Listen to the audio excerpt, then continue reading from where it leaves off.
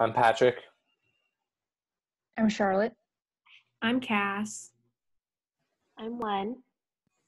I'm Andrew. And today we're going to be talking about subcellular fractionation. Subcellular fractionation is a process that relies on centrifuges to separate organelles and proteins based off density and size. Cells are initially lysed and then centrifuged multiple times. This results in proteins and organelles that were previously in low concentrations before subcellular fractionation to be much more visible, if they were even visible beforehand. The increased visibility allows for much more thorough analysis and study of subcellular components in biochemical processes. So there's a lot of different protocols for subcellular fractionation of different organelles and cellular compartments due to them having different properties. But this is a general overview of the procedure. So step one would be the homogenization process where you lyse the cells. This step really depends on the protein type or organelle you are trying to study. But this step typically includes a hypotonic lysis protocol with low concentrations of non-ionic detergent to separate the whole organelles. The hypotonic solution breaks the cell membrane but leaves the compartments on the inside intact. Step two is the separation of the cellular components that you have. This step also varies a lot with different protocols, but it usually involves differential centrifugation of the homogenate in a series of steps at successively greater speeds. The kind of media you use also varies, but sucrose and glycerol are the most commonly used. The amount of time the centrifugation step takes varies between several hours to overnight, depending on the protocol. For the best purity results, you would have to use density gradient centrifugation, and this process is much longer than sequential centrifugation. But at the end of step two, you should have your supernatant and pellet. Step three is the collection of the fraction you want. The methods again vary, but commonly the fractions are steeped in the sucrose gradient, which will eventually lead to further separation by buoyant densities. The desired cellular fractions can be extracted carefully from here with pipettes. And step four is to assess and verify the purity of your fractions. So this is usually done on a Western blot, which some of you guys might remember from Bio 161. It's a common technique used in cell and molecular bio to identify proteins in the sample and to find the presence of specific protein markers.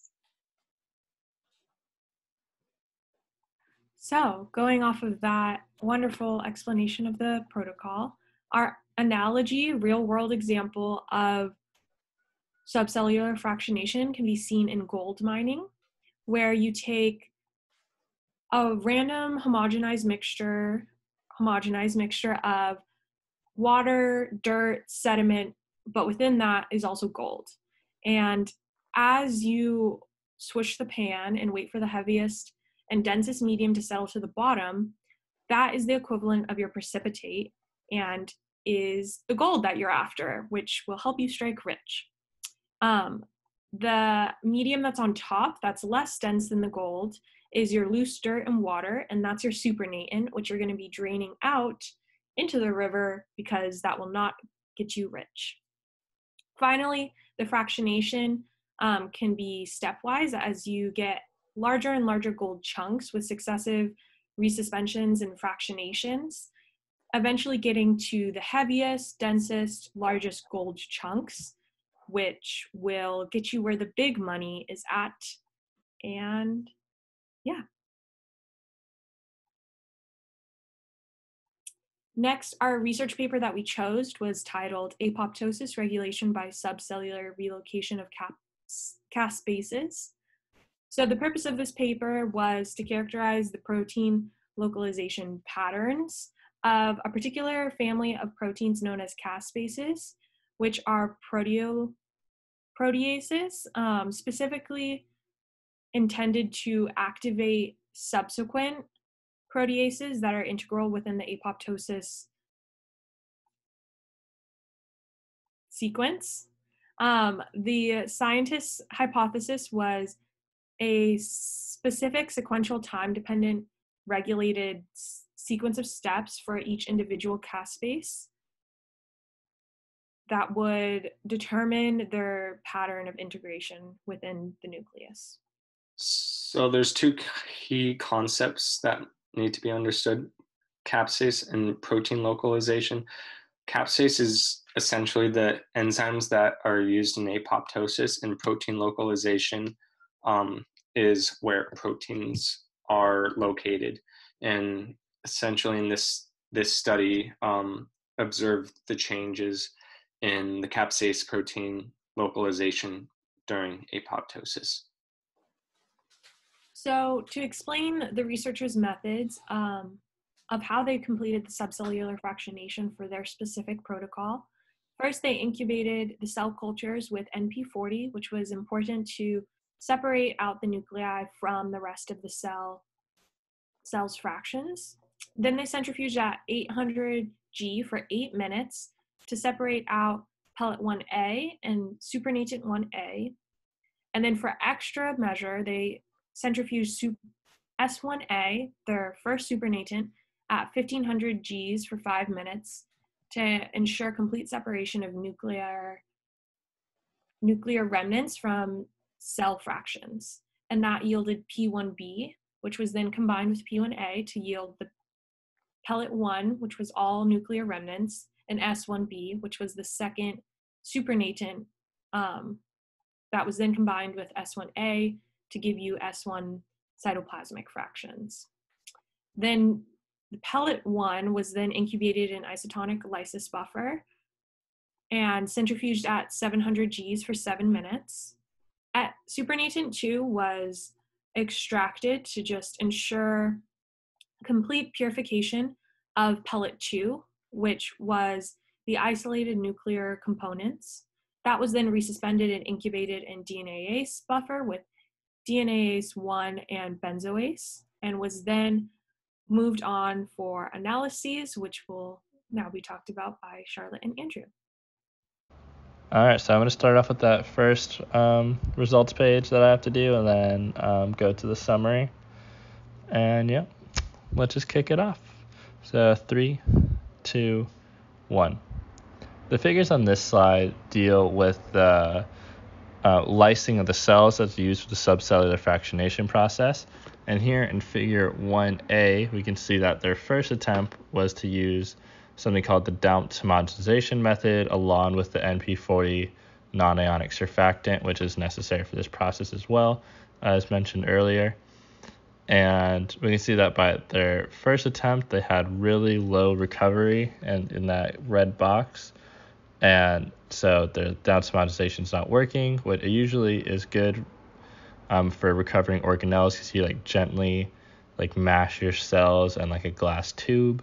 But they ditched that and they went to just using the plain NP without the Daunt homogenization, and they had better yields. So and better purity, so they stuck with that.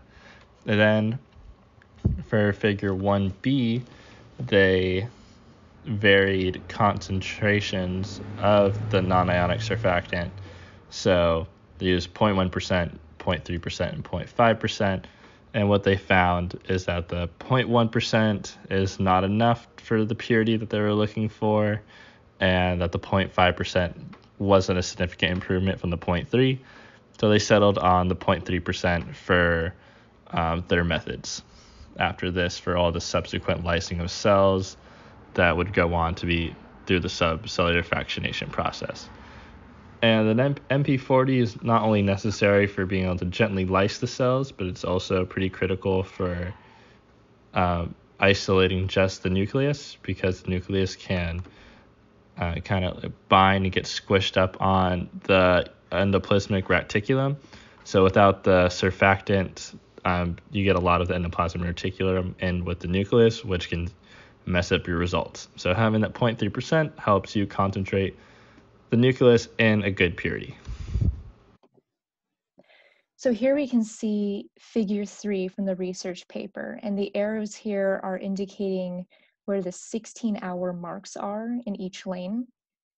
So we can see that using the same technique, 16 hours past the treatment with cisplatin, which is a tumor drug, the researchers saw distinct bands arise for certain caspases in both the cytoplasm and the nucleus at the same time. The researchers here focused on the 16-hour sightings of the caspase 2, 3, 8, and 9 because their configurations changed once they hit the 16-hour mark. There are high levels of the inactive form in the cytoplasm, but none of it are in the nucleus. Also, once the 16 hours passed after the treatment with cisplatin, the researchers found that the capsaces 2, 8, and 9 were able to move into the nucleus regardless of the presence of caspase 3. This test was performed using cells that did not have the ability to create caspase 3. It was assumed that the other 3 were dependent on caspase 3 to move into the nucleus, but these results show otherwise.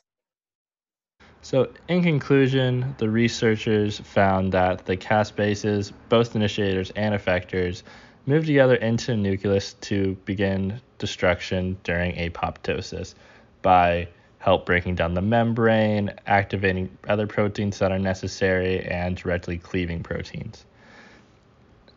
And it's like the general mechanism that is expected for these, but more research needs to go into that.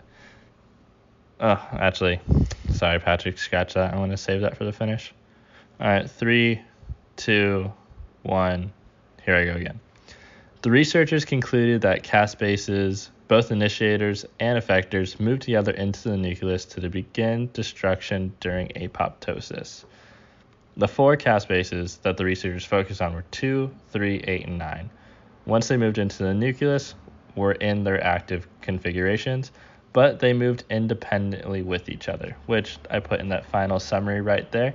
Is that the initiator caspase proteins and effector caspase 3 move into the nucleus independently instead of being reliant on the caspase 3 that was previously thought in response to apoptotic signals, such those induced by drugs like cisplatin, like popular cancer therapy drugs, and they're involved in apoptosis, which an important part of that is nuclear breakdown. Which was the overall goal of the paper, was to figure out where are these proteins localized, how do they move on a time frame, but the exact mechanism of action and what these proteins' exact targets are still unknown and are areas of further research.